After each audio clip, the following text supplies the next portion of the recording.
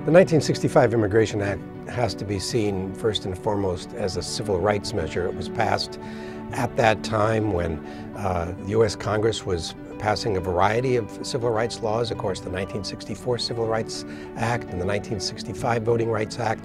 And those laws eliminated discrimination, racial discrimination, prohibited racial discrimination in public accommodations.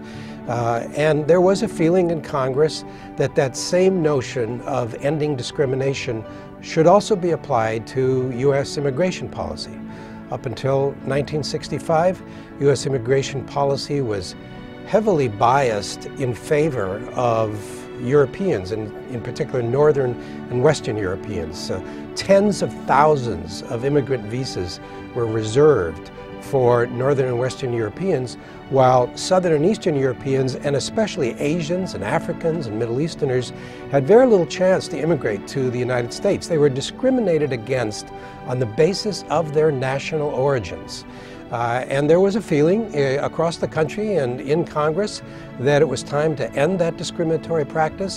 So the 1965 Immigration Act abolished what had been this national origin quota system that had been in place for more than 40 years. People from all countries, nationalities had more or less equal opportunity to immigrate to the United States. So it was a really landmark law in the history of U.S. immigration law.